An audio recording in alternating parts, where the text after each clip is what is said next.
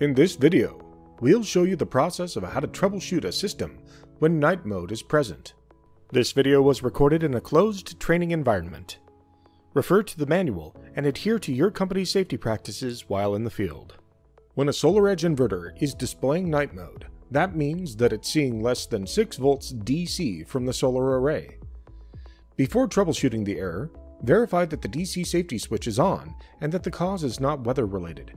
For example, snow-covered panels or excessive shading.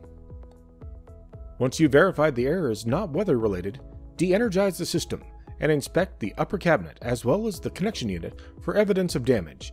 If no damage is present, replace the upper cabinet cover and turn on AC power, leaving the toggle switch in the off position. Next, disconnect each string to test open air voltage.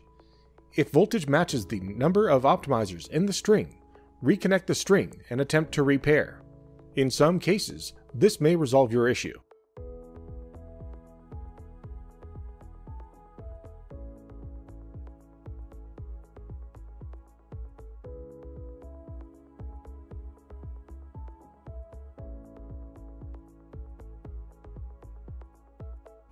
However, if it does not resolve the issue, connect each string individually to test DC voltage at the bottom and top of the DC safety switch.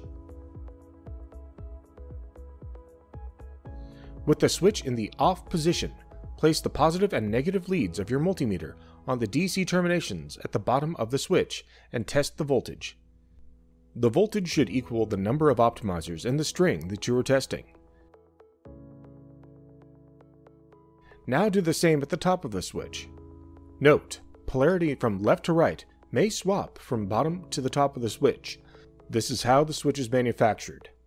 The voltage at the top of the switch should be 0 because the DC safety switch is in the off position. Next, turn the switch on using a linesman's pliers to repeat the test.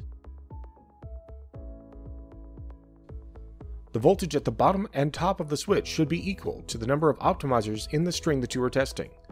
This verifies that the voltage can pass through the switch. If a string is landed, the DC safety switch is on, and you're reading 0 volts DC at the top of the switch, contact SolarEdge support for the next troubleshooting steps.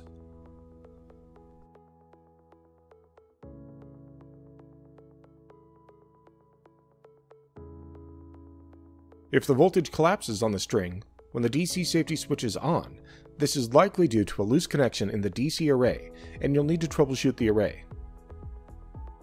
While testing the array, start by testing the voltage in the junction boxes. Voltages at these points should also be equal to the length of the longest string. Also verify that there's no evidence of water intrusion. Next, check string connections. Look for any connections that are damaged or not properly seated. An improper connection will look like this. If you locate connections that aren't seated properly or damaged, correct the issue and perform a tug test. Once you've verified all issues have been resolved in the array, retest at the connection unit and attempt to pair. If the string voltage is correct and the inverter is still showing night mode, please contact the SolarEdge Support Center for the next steps in troubleshooting the process.